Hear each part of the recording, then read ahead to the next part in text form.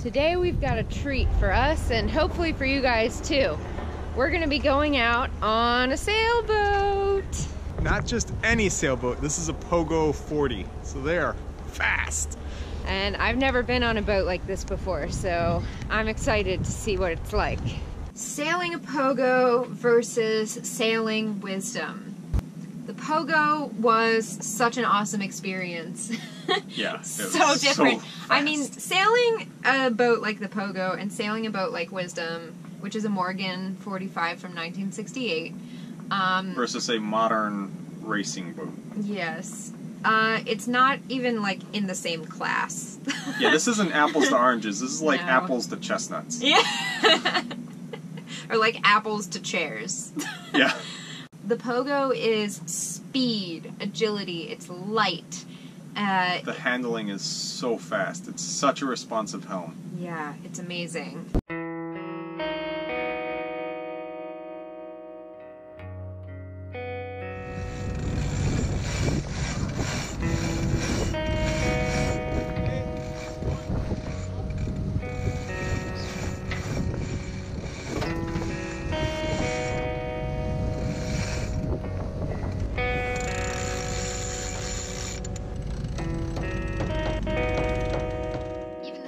The sail, everything is catered perfectly so that you can just have the perfect amount of speed, as much speed as possible in any given situation. And at any point of sail. That's right.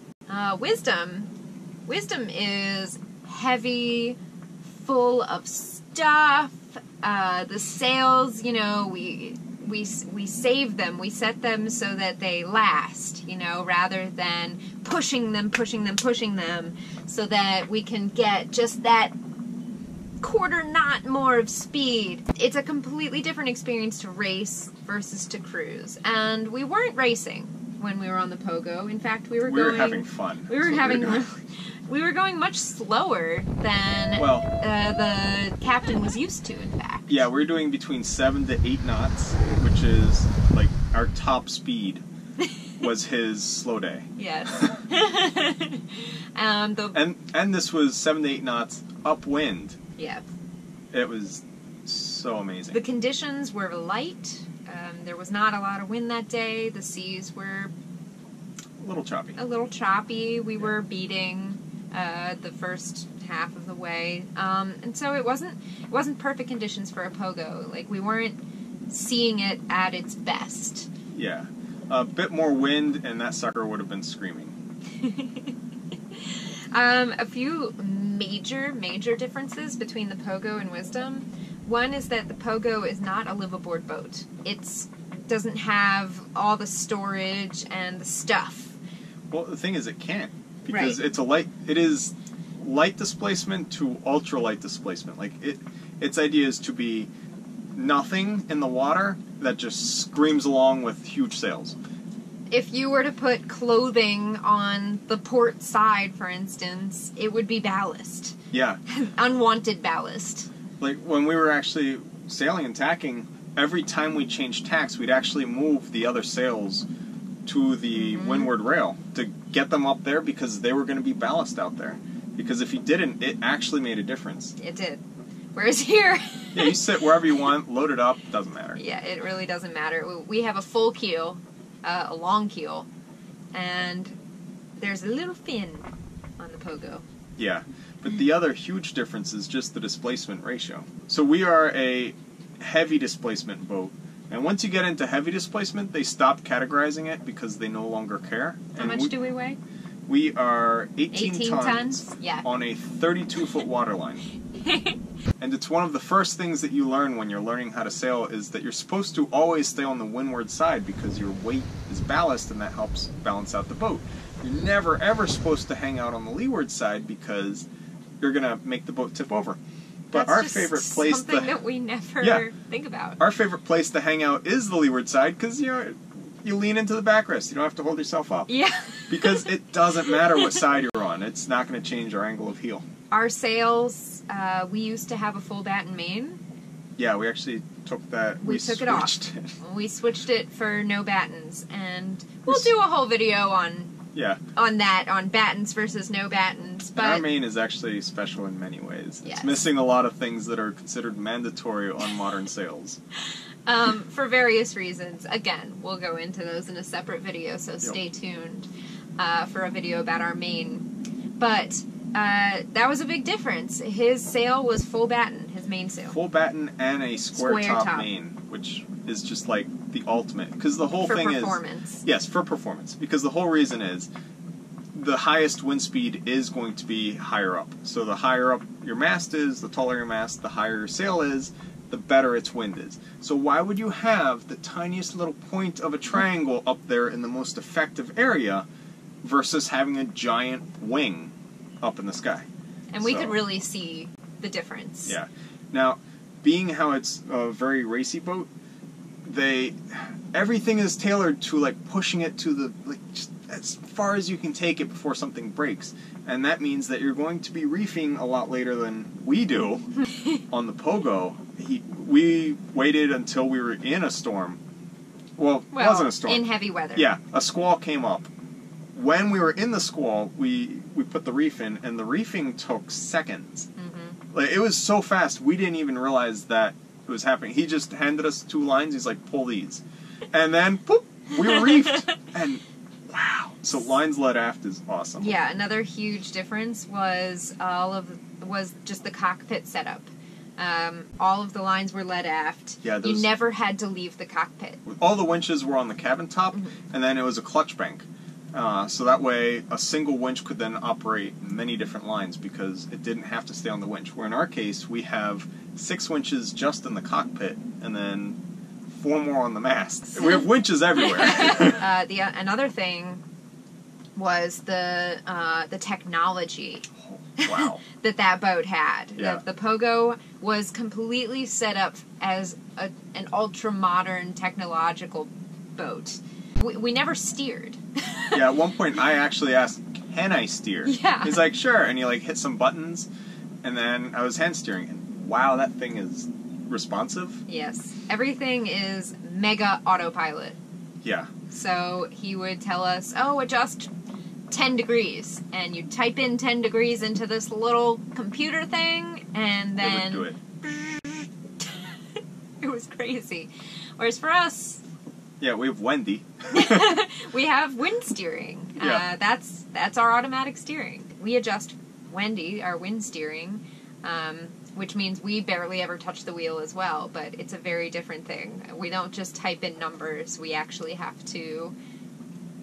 Turn a paddle. Turn a paddle, give little tugs to some lines. Yeah, we pull some strings and see what happens. But you're never going to get exactly 10 degrees. You're never going to get exactly 20 degrees. It's all feeling for us. I was feeling a little bit sick earlier, but I'm much better now. Just staring at that unmoving island.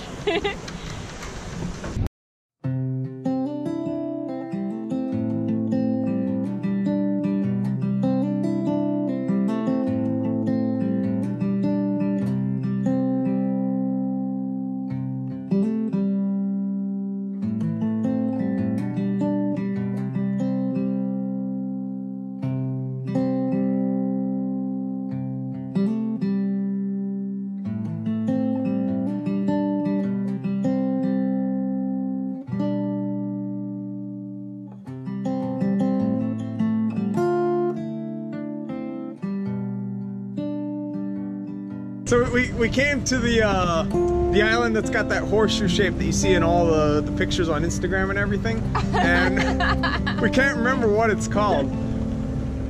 This was our destination for today.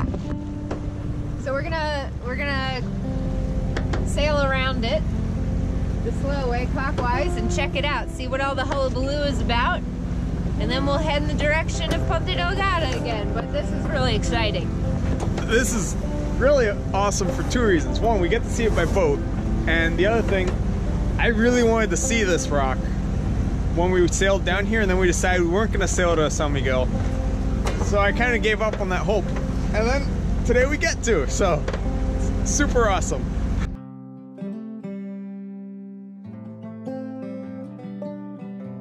It's called Ilha de Villafranca.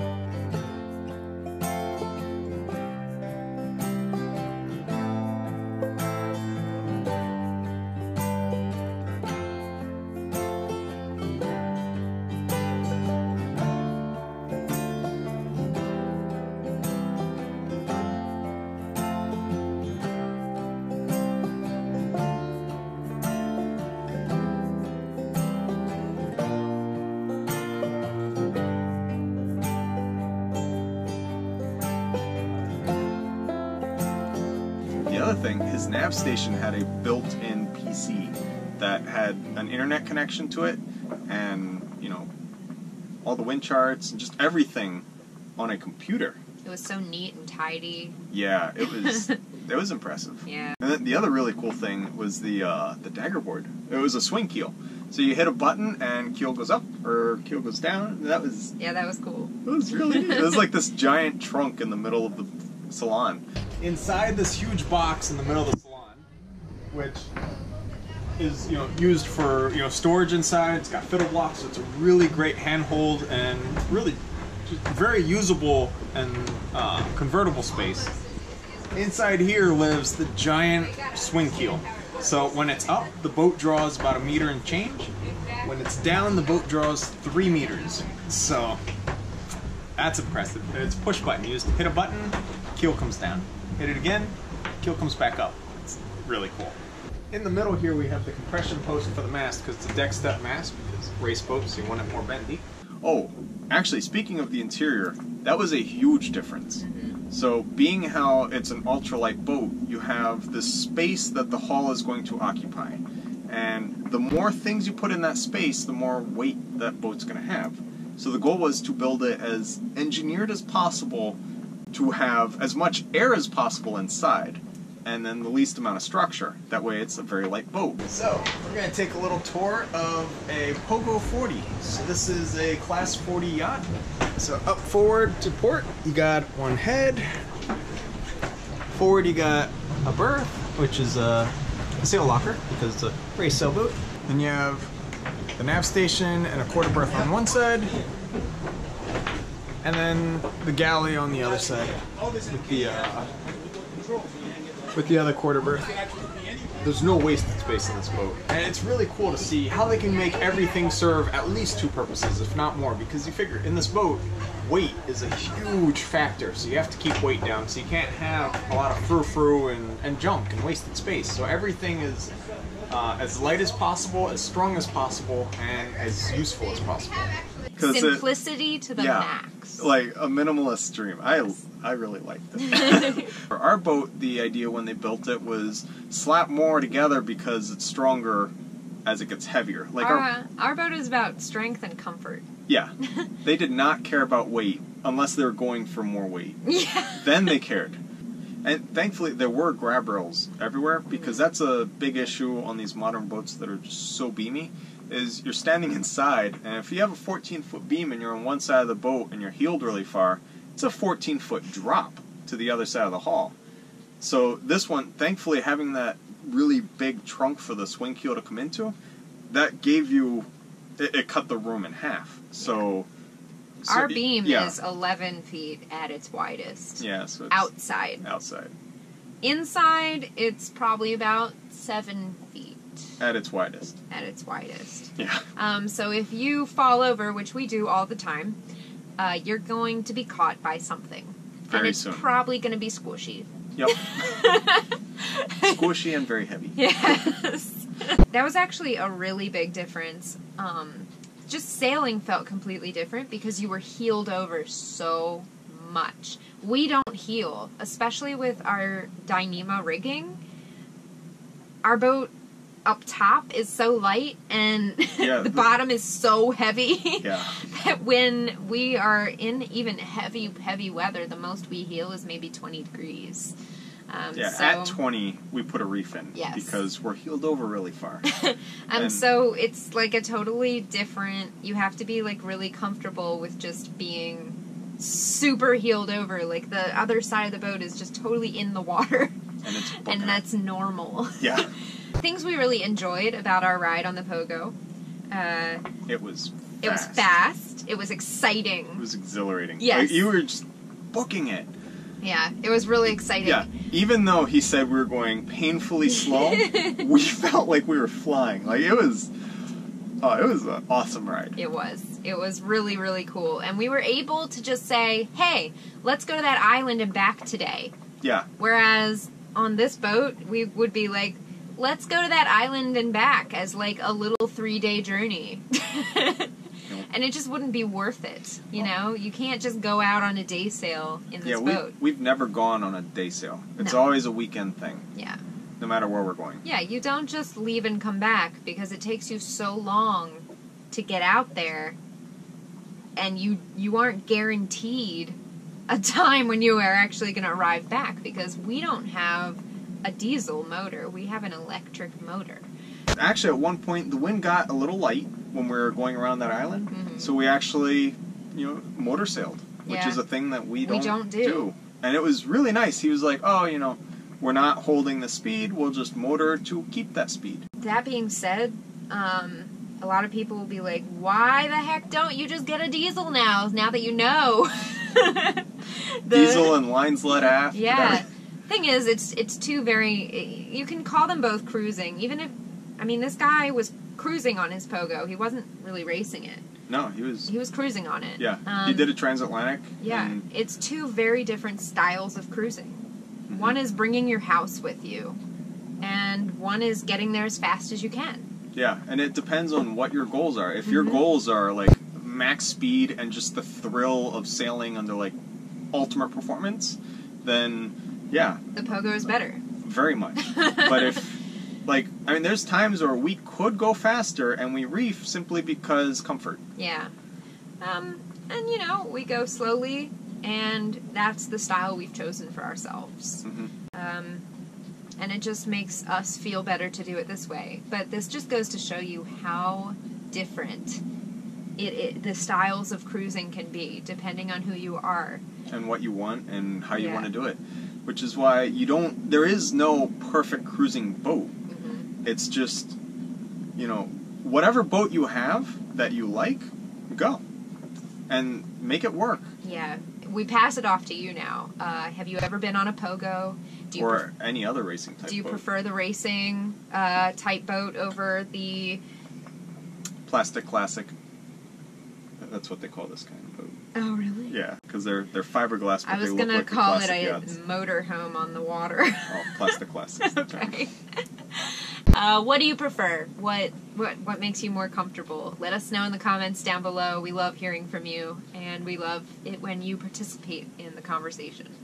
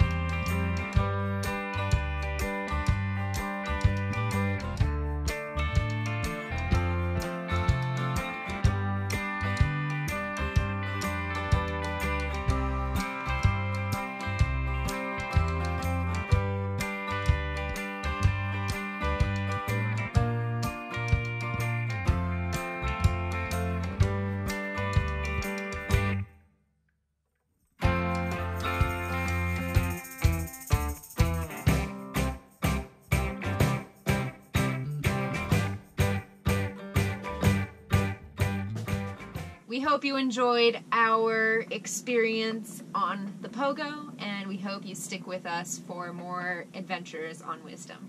At a much slower pace.